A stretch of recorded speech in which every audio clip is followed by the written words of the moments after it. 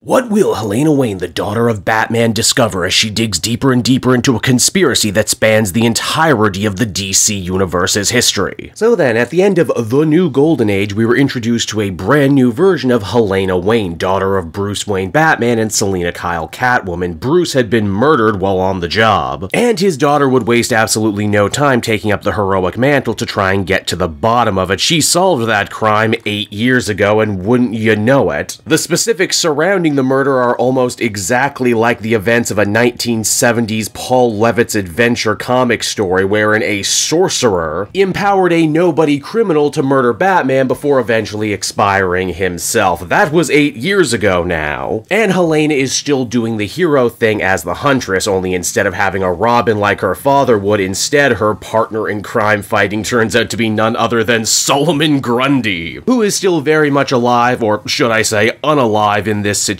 and kicking in the near future. We also learn that in this future, Helena has gone out of her way to try and rebuild and reconvene the Justice Society of America, though as she notes, there are far fewer legacy characters in this future taking up old mantles. And because of that, she's really opened up the recruitment drive to let in the children and descendants of former supervillains, including Icicle Jr., the daughter of the Soviet Red Lantern, Gentleman Ghost, the Harlequin's son, not to be confused with Harley Quinn's son, it's spelt differently. I know a lot of people in the comments section made that mistake in the last video, as well as old reliables like Karen Starr, the Power Girl, who is really living up to her Karen name at the moment, as she's had it up to here with all these damn former supervillains besmirching the memory of her once beloved team. Hell, not even Selina Kyle, the elderly Catwoman, likes the idea of her daughter Helena hanging out with this more roguish group of people. Helena says that she believes in second chances, that Bruce believed in second chances, and hell, if he didn't, she wouldn't even have been born in the first place. Ugh, take that, former super thief mom. Currently, the Justice Society of America is working a murder investigation. One of their own, Khalid, Dr. Fate, has gone missing, and again, if you read The New Golden Age, you would know that someone or something has been murdering Dr. Fates across time and space. When the team does track Khalid down, unfortunately, they're too late. He's already dead, mummified, and stuffed inside a coffin at the City Museum by someone who very much wanted him to be found. This person is ultimately revealed to be that strange red-headed individual who was traveling time and space and always seemed to be there when something important was happening in the history of the JSA. Commenters in my last video, given with the red hair and his time travel powers, they all jumped to the conclusion that this guy must be Perdegaton, an old John Broome villain from the 40s who often fought the JSA. And considering how in this issue he dispatches every member of this new JSA by making use of time abilities, I'm gonna say, yeah, they were very much correct. Power Girl is the first to fall, with the red-headed stranger using his time abilities to speed up kryptonite infection to the point where she can be taken out with a simple Luger pistol, one that he claims he also used to kill Kennedy. Which, given that the New Golden Age also made a number of Watchmen references, I feel like this is one of those things we should probably keep in our minds moving forward. The rest of the JSA is also taken out in similarly grisly fashions. They have their old war wounds opened up again, some are simply aged into dust. Mist, descendant of an old Golden Age villain and apparently part of the Midnighter clan, gets it particularly bad with his own brain disease eating him alive. His final words also invoke the name Cosmo, which makes me believe he's talking about the Star Staff, but I could be wrong. Huntress tries her best to fight back, but it's clear that she's outpowered and outgunned in this situation. In fact, the only reason she herself doesn't melt away into dust is because Catwoman shows up to make the save at the last minute, even though she actively swore the night before that she wasn't going to follow her daughter around anymore as she did superhero work. Moms, am I right? Selina also just so happens to throw her daughter a snow globe, which seems innocuous enough until you remember that Geoff Johns set up certain special snow globes used by the Time Masters in Flashpoint Beyond, which were capable of housing complete variant timelines within them, like the Flashpoint universe. Helena grabs one, and when she comes to, she's in the 1940s, at the feet of the original Johnny Thunderbolt and his genie sidekick. And it's on that note right there the comic comes to a close, everybody. So that was Justice Society issue number 1, and I gotta say I enjoyed it. I don't really know where it's going, but Geoff Johns has such a passion and appreciation for Golden Age DC stories and characters, the whole thing just feels kind of infectious, and I want to take the ride with this book. This also might be the biggest spotlight the Huntress has been given since, geez, I don't even know how long? God, since the end of the original Earth 2, maybe? The end of this issue also makes me wonder where this story takes place in relation to everything else in the current DC universe because of its use of the snow globes that can house timelines within them. Did Helena get taken to the real 1940s Golden Age DC universe, or is it just some other version that's being kept under glass? Will this all ultimately end up jiving with the end of Dark Crisis and the potential return of the Infinite Earths, or will any of that ultimately matter in the end? Again, can't say for certain. A lot of this series and that new Stargirl book is shrouded in mystery, and I think a lot of the joy of those two series is reading and trying to unpack it for yourself. Overall, I'd feel comfortable giving this one an 8 out of 10. Again, there's a certain sort of DC fan out there for which this stuff is always going to be catnip. And after so many years of the JSA and its related characters kinda just collecting dust and not doing much at all, I'm happy to see those fans get a chance to eat so well here. This also seems to be a much happier, more invested, more self-actuated Geoff Johns than we got to see in that Flashpoint Beyond book, and I'm always grateful for that. Overall, I'd give this one another 8 out of 10.